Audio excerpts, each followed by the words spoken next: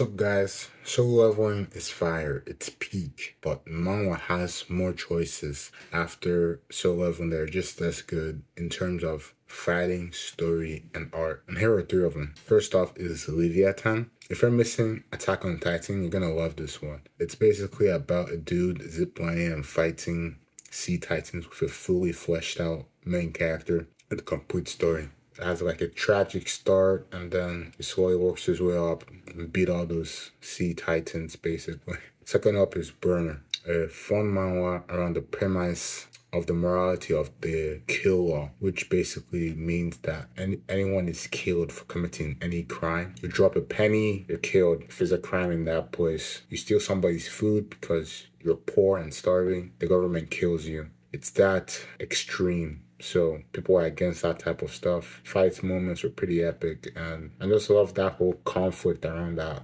law and stuff. And third is Superhuman Era. This is basically My Hero Academia, but on steroids. A great manhwa about heroes trying to stop villains and evil aliens trying to destroy the world. It focuses on multiple heroes around the globe as they struggle to beat down aliens. And that's it. Any of these manhwa can be made into a very popular anime this second. You're welcome, Mappa. Have a good one.